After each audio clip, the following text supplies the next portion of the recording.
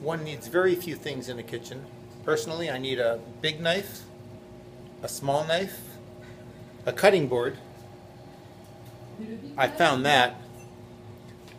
One important thing is a big wooden spoon. So when you make stuff like that, where you're cooking, you know, you see that there? You're supposed to see, you know, onions right there. That's red onions and poivron. What do you call it? Green pepper, yellow peppers and red peppers. And then you take your wooden spoon and you mix it. I don't have a wooden spoon in this whole kitchen. There's no wooden spoon. Who the fuck designed this thing? Okay, and also a press-eye, a garlic press. See, like there, garlic. So I'm gonna have to cut that with this little. Well, at least I have a knife.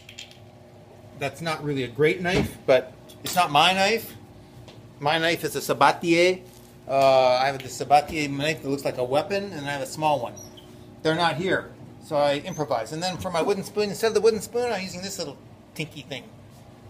Ah, voilà, Dominique. Ah, bon, okay, on a plus bien couteau. We found a nice big knife. Good, good. Il manque la cuillère.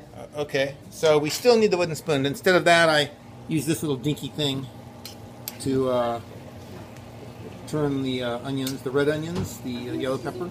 I'm about to add this garlic, and we are making an improvised sauce à la au Denis. Okay? Signing out for now. Talk to you later. October 2nd, 2015. In 29 Palms, adjacent Joshua Tree, India Cove.